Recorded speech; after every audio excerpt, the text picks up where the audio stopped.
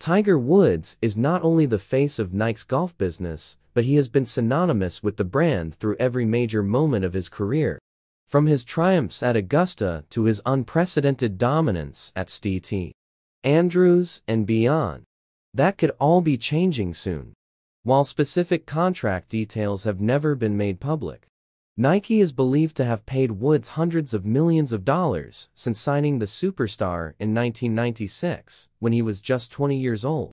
But now, as the 47-year-old Woods approaches the twilight of his playing career, a surprising report is suggesting that he could split with Nike as early as this month.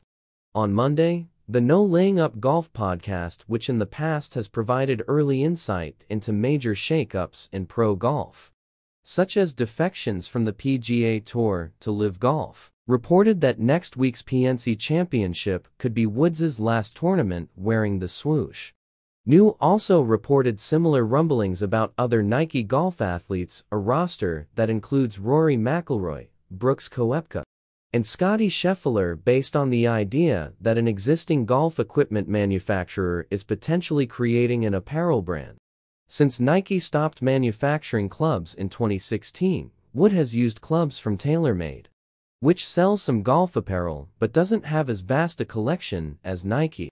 Since returning from ankle surgery in 2022, Woods has notably played golf tournaments wearing FootJoy shoes. Rare territory. Woods leaving Nike would be a major brand shift, but we're not in uncharted territory. A few massive movements of the past. Messi leaving Nike for Adidas in 2005. Kobe Bryant switching from Adidas to have his own line with Nike. Simone Biles moving from Nike to new age brand Athleta. Woods will likely be made available to the media during next week's PNC Championship, a father or son event on the PGA Tour, where he is almost certain to be asked about his future with Nike given the report.